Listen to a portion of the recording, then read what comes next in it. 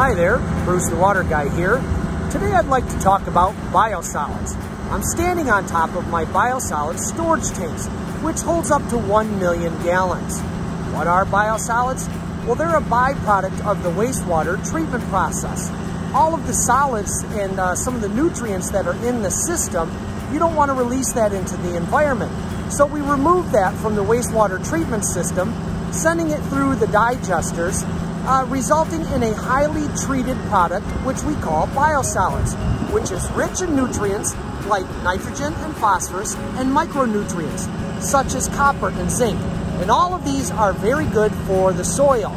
So part of the beneficial reuse program, we take and land apply these biosolids out to farm fields to return the nutrients to the soil, resulting in a reduction of chemical fertilizer application. Let's take a closer look at this process. So we use the tractor as the powering device to a Hooley pump, which is basically a manure pump, which we set down into this tank. The tank is about 12 foot deep where the pump is, and then another 2 foot deep sump pit that we try to sink that into to remove the solids completely. And when we're talking solids here, this is about an 8% thick liquid, which is the consistency of a thick pudding. The pump is mixing the solids in the tank to keep a more consistent product, so it is easier to pump out. We then use the Hooley pump to fill an 11,000 gallon tanker with the biosolids liquid, which we'll then take out to the land application site. Let's take a quick drive out to one of the land application sites and see this actually in progress. Before we go out there, let me talk real briefly about the biosolids themselves. There are two different types of biosolids, a Class A and a Class B product. The Class B is a liquid land application, which is a subsurface injection process. Two reasons for this. To meet Class B, we have to have a pathogen reduction and a vector attraction reduction. The pathogens are disease-causing microorganisms. We reduce that through the treatment process in the digesters, where the solids are kept at a 98 degrees and the microorganisms reduce the amount of solids by about 50%, really only producing the solids, carbon dioxide, and methane gas and water vapor. The end product means that it has much less very low levels of fecal coliforms or E. coli, so that what goes onto the field does not cause any sort of contamination. And then the vector attraction reduction. Well, a vector would be an animal or a human who would go out and come in contact with the biosolids or the food product itself and then go and contaminate a human. So from one point to another.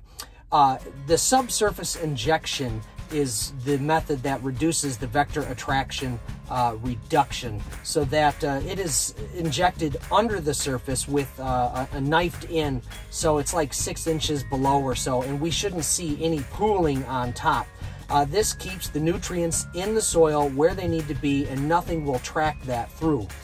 And also the crops that are grown on these fields where biosolids are applied are for feed crops only. There are no direct human consumption crops that are allowed to be planted on Class B biosolids fields. Again, removing the humans one more step out of that chain to protect the health and keep, again, the beneficial reuse of these nutrients back into the environment, recycling them so that we can reduce the usage of chemical fertilizers. So here we are in the field now, where they're using a terrogator to subsurface inject the biosolids into the field, which you can see behind me, a bunch of the tine rows and everything.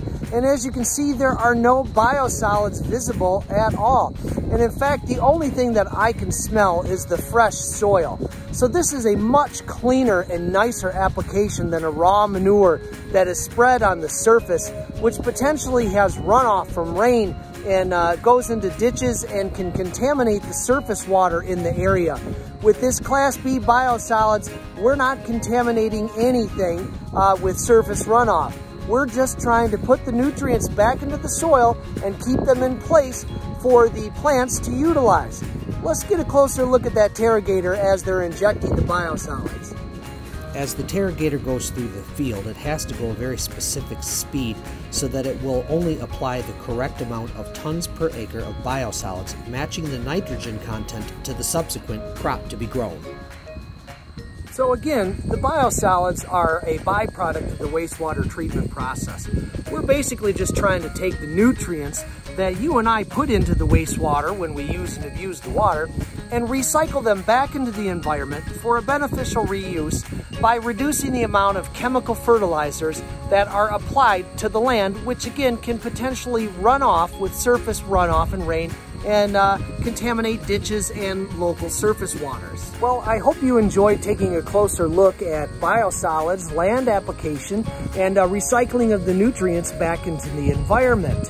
Hey, please don't forget to share or like the video and check out some of my older videos and see the different interesting ways in which we protect the water environment.